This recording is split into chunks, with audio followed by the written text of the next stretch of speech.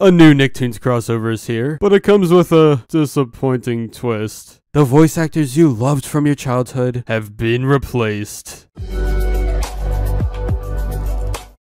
So to understand what this new Nickelodeon crossover is, you have to be familiar with SMITE. It's this free-to-play multiplayer game where you go around destroying enemies. Simple enough. Over the years, SMITE has teamed up with a variety of franchises, so familiar characters in the game, and you get to play as them. Whoa! It's a marketing tactic to keep interest alive. Well, that's where old school Nick joins the fun. Early July revealed that several classic characters are making a comeback here, with this fun cinematic to go along with it.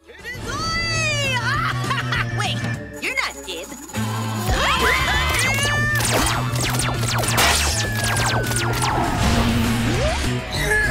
Whoa! Hey, hold on! Yes, flee, foolish kangaroo! But I'm a wallaby.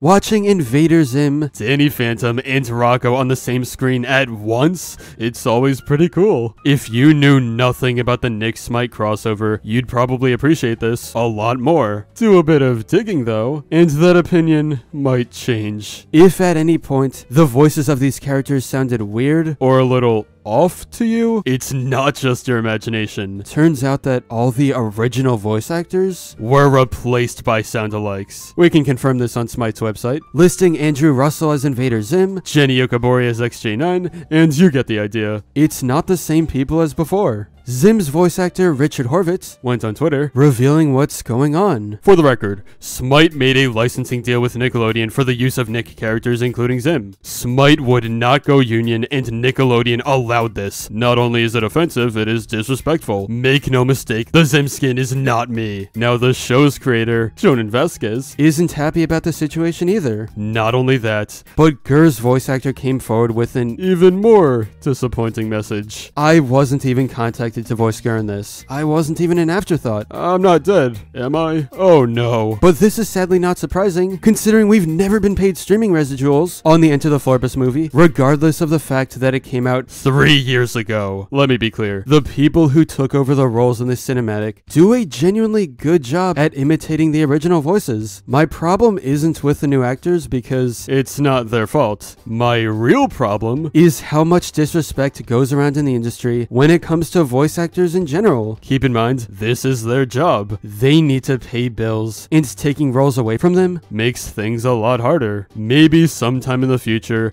these people will get the respect they deserve. In this situation, what we can do is support the people who brought these characters to life. Anyway, what do you think about the Nick SMITE crossover? Should they have gotten the original voice actors? Let's talk in the comments. But anyway, that's all for this video. Subscribe for more awesome cartoon videos. Give a thumbs up and comment below, let me know what you think. Thanks for watching, and I'll see you guys next time.